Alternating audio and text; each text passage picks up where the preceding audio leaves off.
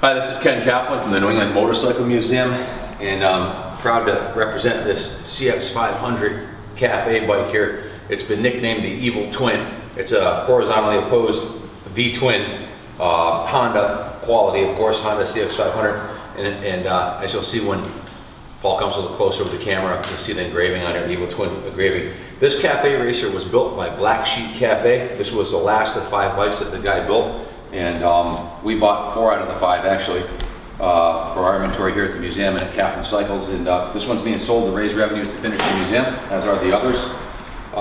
This bike is completely customized. The entire bike was a frame-off resto mod in the cafe style, obviously, on a mint original CX500, one of the most reliable engines Honda ever built. It's a liquid-cooled V-twin, so it's got a lot of character. And everybody who sees it thinks it's a Moto Guzzi or something like that. People have no idea what it is. It's a Honda, genuine Honda quality. And it's a 1981 model, so it's rock solid, reliable Honda quality. I wouldn't hesitate to drive this thing cross country. I guess we'll start at the front of the bike.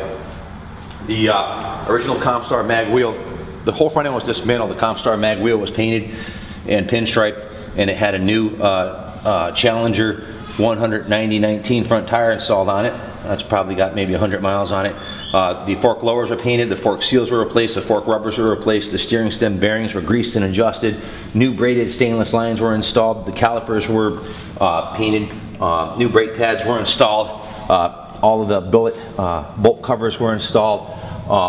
It has a original CX500 headlight on here with custom blinkers. Let me show you the blinker package on this thing. It's really kind of cool. On a cafe bike, usually they don't even have blinkers, but to keep it legal, this one does. And they're like jewelry. They're just beautiful, and they're LEDs, so they're super bright.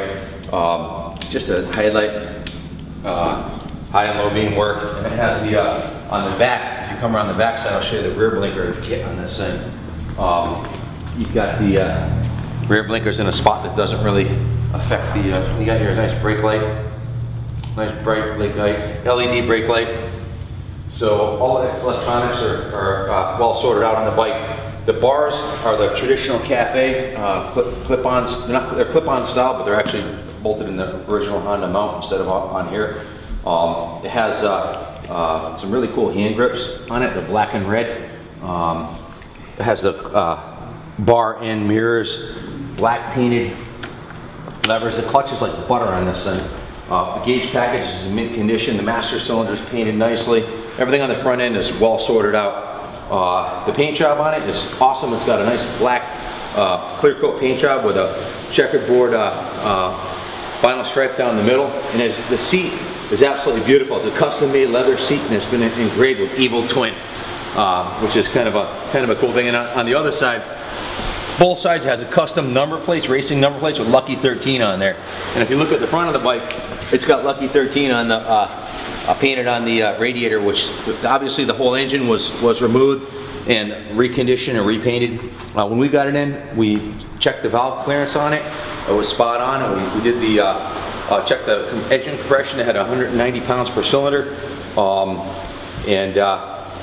the carburetors, we didn't mess with the carburetors at all. All we did was check the compression to make sure the engine was good. The carburetors probably could use a little bit of adjustment. It backfired a couple times when I was riding it, but it pulls strong. The transmission, the best thing about this bike is the transmission. This thing shifts like butter. It has a full custom exhaust with these bolt-on slip bits on the rear, kind of a megaphone style that kind of turn out a little bit. Custom exhaust. Frame's been painted. The entire bike's been painted. Tank and the custom rear tail piece has been painted. Over $5,000 was invested into the restoration and resto mod of this bike, including parts and labor.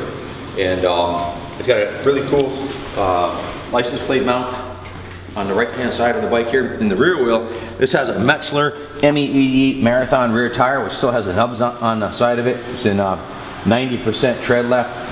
Tires in mint shape. The Compstar mag was all dismantled and painted, and the aluminum was polished, and then it had a red strip placed around the outside of it.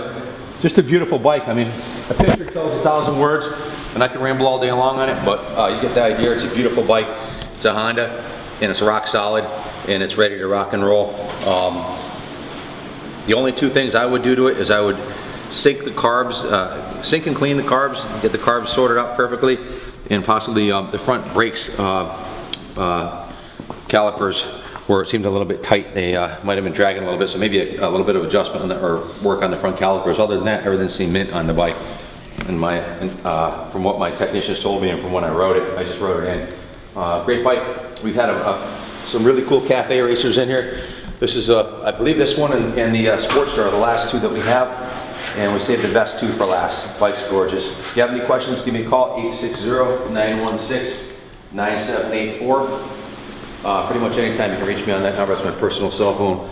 You can check us out on the internet at the Kaplan Cycles website, or you can go on to our YouTube page at Kaplan Cycles, or on our Facebook page for the New England Motorcycle Museum. Good luck pitting, and God bless.